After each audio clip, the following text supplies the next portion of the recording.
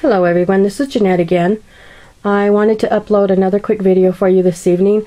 I'm actually not feeling well today, so I wanted to get the 3 videos that I made today uploaded before I decided to turn in for the night. And this was the 3rd card that I came up with this today. This is just a simple I miss you card.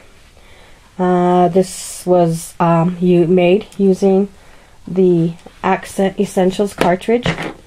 I am trying to use some of the cartridges that I never really use, and this is one of them. So what I did was cut on page 79. You see the scallop frame. Well, I cut this on blackout. Let me adjust this a little bit. I cut this on blackout, and my base layer, which is this layer right here, I cut it at 7.5 inches. Then I cut it again, and that is this layer, and I cut this one at 5.5 inches. And then I cut the scallop, which is on page, it's towards the front here somewhere. Let me see if I can find it really quickly for you. A lot of ways that I find out where the images are, I go ahead and I look on the back of my box, and I know that scallop is right up in this area. So let me see if I can find that really quickly. Okay, so that is this scallop that is here on page 47, and I cut that scallop at 4.5 inches, and I cut it in black. After my pieces were cut, I took them, and this is what that piece looked like after it was cut out. So I went ahead and I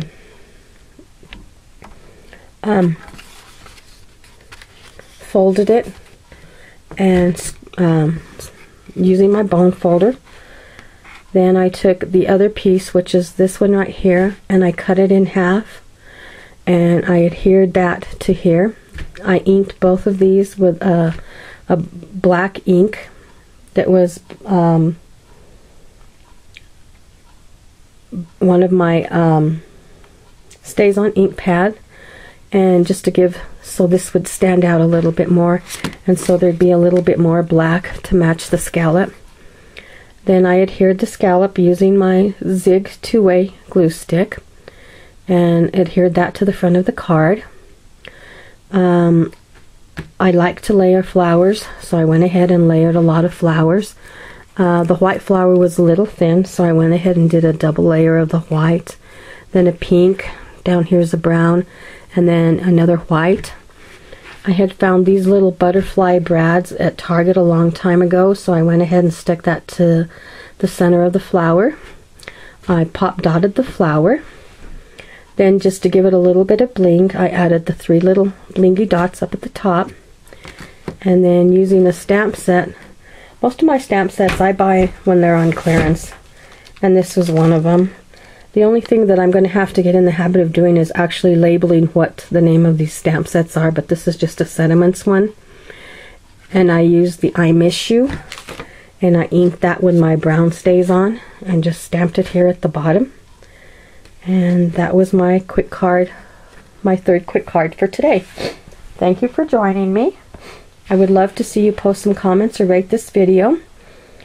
And thank you for stopping in, and I hope to see you again. Please drop in at my blog at www.scrapbookmomscorner.blogspot.com.